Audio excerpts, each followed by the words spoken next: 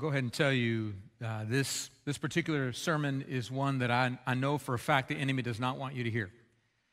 I usually know when these things happen is because I go to bed at night early enough, tired, and I just can't sleep.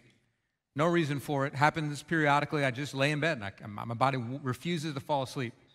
And I can almost always guarantee the reason why is because the enemy wants me to be exhausted by the time I come into the pulpit, because he thinks that making me exhausted will keep me from declaring God's truth to you, and somehow you won't hear it.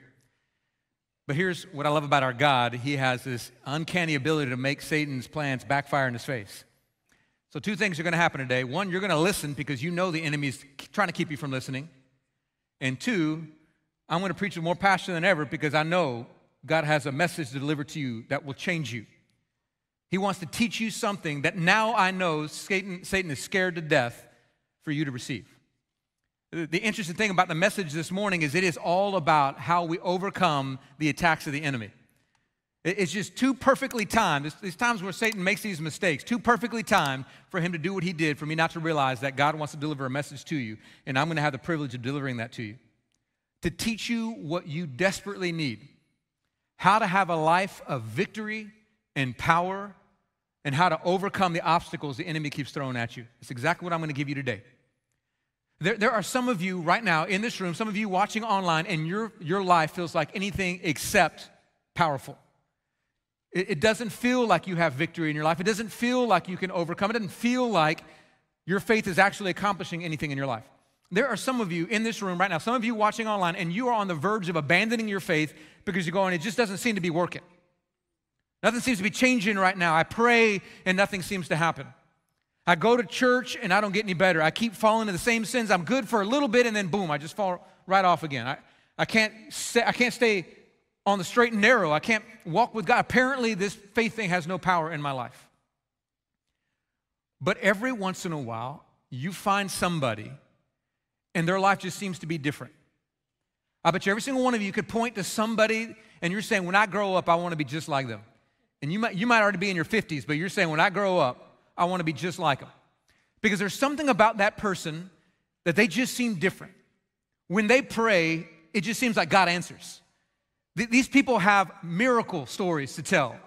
Like the average person maybe has one. They seem to have dozens and dozens of stories of how they've seen God move. You can look at their life and you know it's not easy, but at the same time you see them have peace that surpasses understanding. You see joy even in the middle of hard circumstances.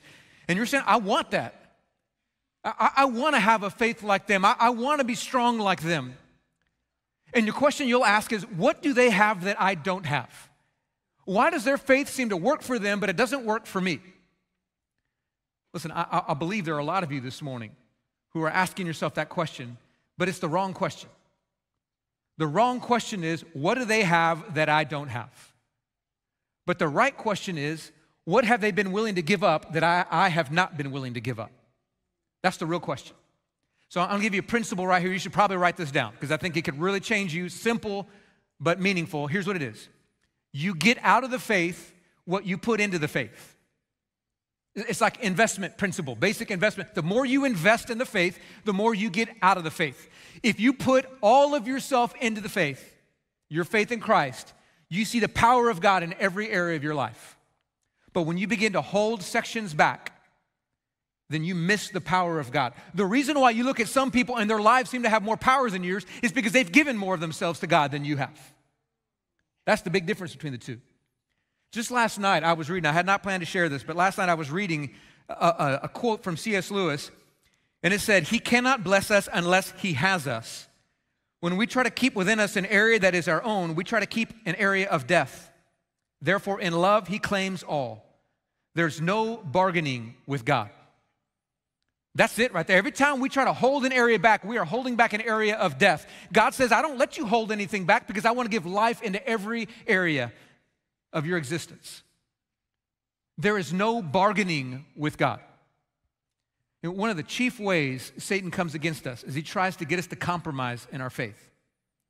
Compromise is just us holding back. Think about what a compromise is. Compromise is, okay, I'll keep this, but I'll give you that. That's great between siblings. Just yesterday, I'm talking to a couple of my kids, like, okay, we got to come up to a compromise here. Let's find a way for you both to get what you want. Compromise is great between siblings. It is not great between you and God. We don't get to bargain and compromise with God and say, okay, God, I'm going to hold this back right here, but I'll give you that. See, that's us trying to find what's the bare minimum I got to give to God to make him happy. There's no bargaining with God because everything we hold back is just a place of death, and he knows it. The people that you see who experience power in their lives are those who give themselves entirely to the Lord.